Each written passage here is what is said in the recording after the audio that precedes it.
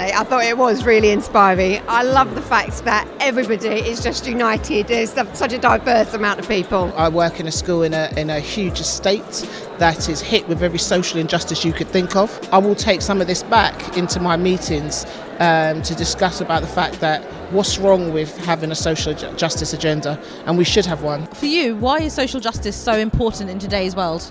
I think for me it's because it serves as a consciousness of the human spirit, because I think there's lots of bad things that happen all the time, and I think if you have this constant belief that you can do something to help make the world just that little bit better, not for 1,000 people, but maybe just the people immediately around you, that will hopefully have like a ripple effect. Was there anything in any of the speeches or the performances that really struck a chord with you? When the Sheikh talked about the need for leadership, the idea that it is now almost urgent that someone emerges on the political stage who can actually recognise the importance of selflessness and decency, and of course bringing the legacy of Hussain into that made for a very, very powerful moment. You know, the Muslim community unfortunately do have a bit of a bad press at times, but I honestly don't think I've been anywhere where people have been so friendly and so welcoming. I also grew up in South Africa, and so when you go to the National Museum that's dedicated to Nelson Mandela, there's actually quite a strong quote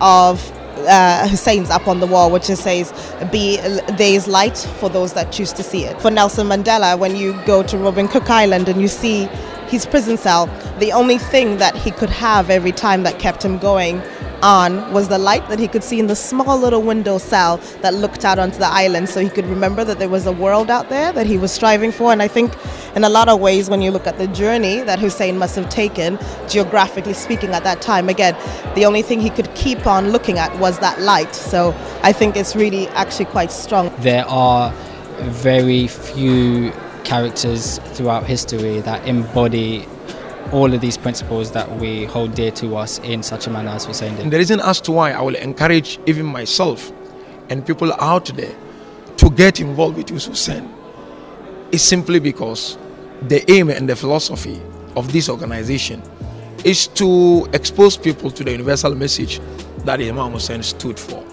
And I believe strongly if we can all get exposure to that message, most of our challenges in today's world will be solved. To think he inspired people like Nelson Mandela and Gandhi makes me want to go away and research him a bit and find out more. Hussain to me is my neighbor and myself living together. Hussain to me is when you walk down the street and you smile at somebody.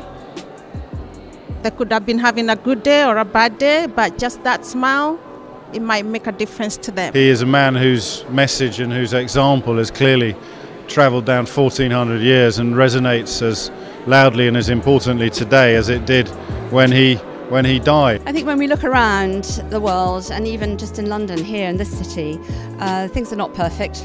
There are lots of injustices, and I think Hussain stands out as somebody who is very principled and who didn't give up at the first problem. For me, I think Hussain is a purveyor of hope, right? A purveyor of hope and someone who was selfless in his pursuit for a better life for people. That's who Hussain is for me. Hussain is a great example to us about fighting against adversity. He was about standing up for what you believe in, holding firm to those beliefs, regardless to the consequences. We have to be very vocal about social justice and not afraid, like Hussain, to stand up.